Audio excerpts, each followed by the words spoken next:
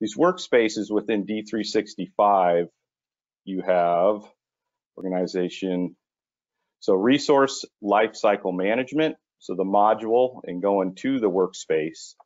So this workspace is a good collection of your resources and your resource groups, commonly known from AX 2009-12 as, or 2009 as work centers and work center groups.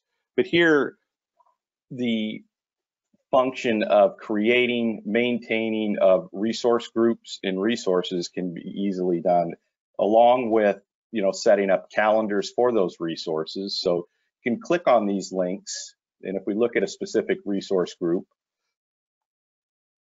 so all of our resource groups, you can quickly click on these links, go in and see everything that is considered a resource group. You can come down and see the calendars. You can see all the related resources. If we click on a resource down here,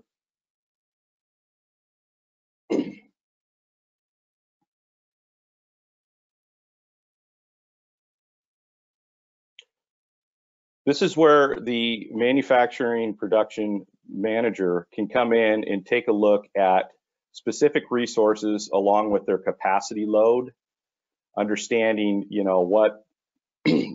what the current amount of capacity a resource has, along with what's up and coming. So this specific resource has a capacity of 8 hours through each day. Obviously, we do not have any orders against it. If we did, we would see reserve time and capacity. So this, going back to this workspace,